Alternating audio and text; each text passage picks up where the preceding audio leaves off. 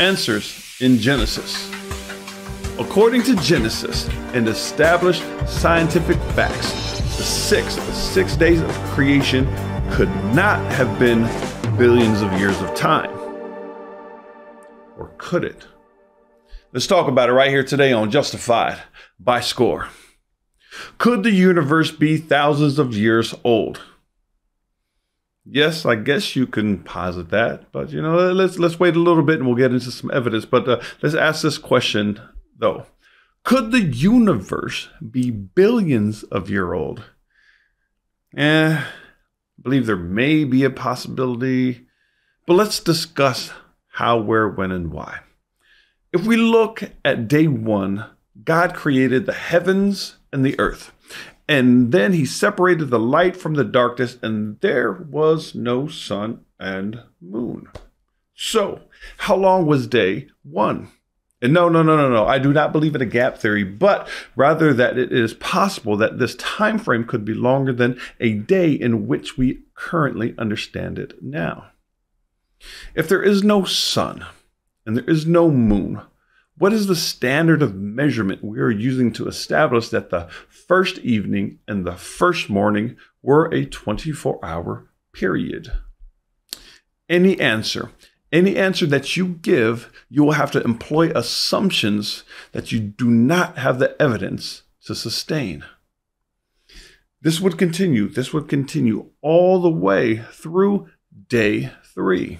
We have no idea how long it actually was. What I do know is that with the information that we do have is that the sun and the moon were created on the 4th day. And from this point on, we could probably intelligently infer that from this point on, of course, it could not have been billions of years. And let's dive into why I say this. Every year, the moon moves 2 inches away from the earth. If this were consistent a few million years ago, the tides would destroy the earth twice a day. If it were billions of years ago, the moon would have collided with the earth. So by this standard, I can intelligently infer that from day 4 and on, it could not have been millions of years. Scientists have monitored the Earth's magnetic field over the past 150 years. It has declined 10% over the last 150 years. So 7,000 years ago, it would be 30 times stronger than it is today. And 1 million years ago, it would be so strong that it would vaporize the Earth.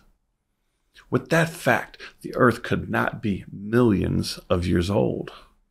Comets are made of ice, and every time they pass near the sun, they lose part of their mass. A comet could only orbit for a maximum of about 100,000 years before it completely runs out of material. And since we see fully functional comets riding around Earth, the Earth couldn't be older than 100,000 years. Now let's talk trees. The largest and oldest trees are about 4,000 years old. If that is the case, then how old can the Earth really be? And in that same vein, the oldest coral reef is about 4,000 years old as well. I wonder what happened about 4,000 years ago. Maybe Noah? But I'm going to hold that for another conversation. But let's talk errors in dating. One part of a mammoth was carbon dated to be 29,000 years old. Another part of the same mammoth was dated to be 44,000 years old. Really? Really though?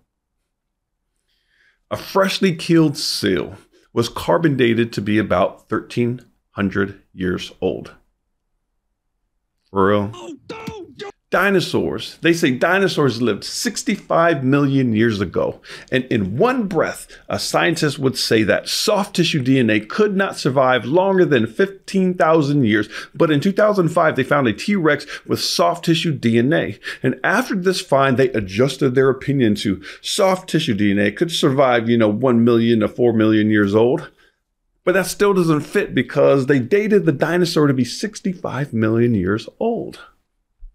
According to Scripture, death didn't enter into the world until Adam, until he sinned.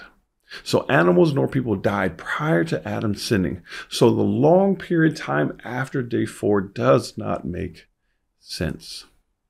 So when you look into the creation account in Genesis, I see a strong case for the first 3 days, allowing for long periods of time or age. But from day 4 on, it doesn't allow for thousands, definitely not millions of years. But I also do believe it suggests longer periods than just a 24-hour period. Either conclusion that we come to, we will have to rely on assumptions that we do not have the evidence to sustain.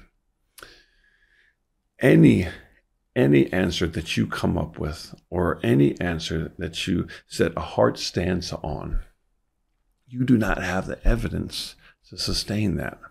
And here's the other beautiful thing. I ended my last video just like this, and I'll end every single one in the series just like this. These are not primary issues. This is not an issue of salvation.